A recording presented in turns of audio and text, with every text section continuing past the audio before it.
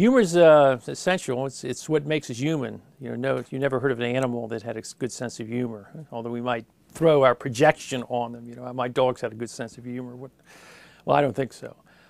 Humor is essential because humor is the recognition of the absurd, which is life is full of absurdities, and the biggest absurdities are our own foibles and tics and you know, not and bad habits or, you know, our idiosyncrasies.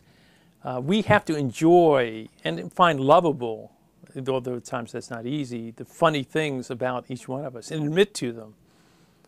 Phobias even, you know, without getting too deeply psychiatric or social, can be more serious, but you know, we all have those things. And it's just, if you don't have if you're bringing up a family and you don't, and particularly a large family of children, if you don't have a sense of humor, well, who knows what will happen, but nothing good. You have to see the funny part of life. And it's hard for some people. People are hard driving. And people who, you see, the people who are searching for themselves are not going to find humor in things. But a person who enjoys people, we all have to enjoy each other. They'll be quick to laugh and quick to find the absurd in things that happen, rather than react with anger, which is some people do when things don't go their way. Things are not meant to go our way. That's the nature. Never forget original sin is at the heart.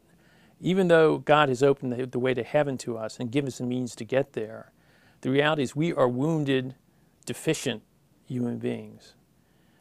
And we're helped by grace, but we will remain that way. Therefore, we're more than fallible. We make mistakes, and we make lots of mistakes.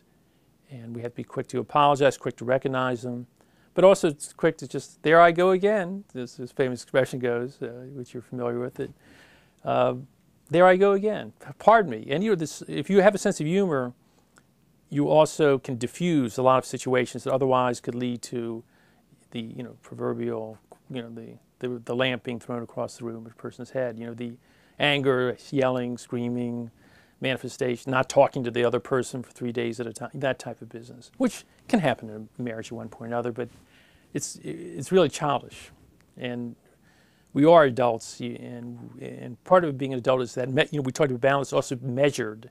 Our reactions to things should be measured and not, and unfortunately in our society culture, oftentimes people talk about, oh, you let your emotions, or you're even told by certain types of psychologists or psychiatrists, you have to express your anger. Well, that's a very dangerous thing to say to people.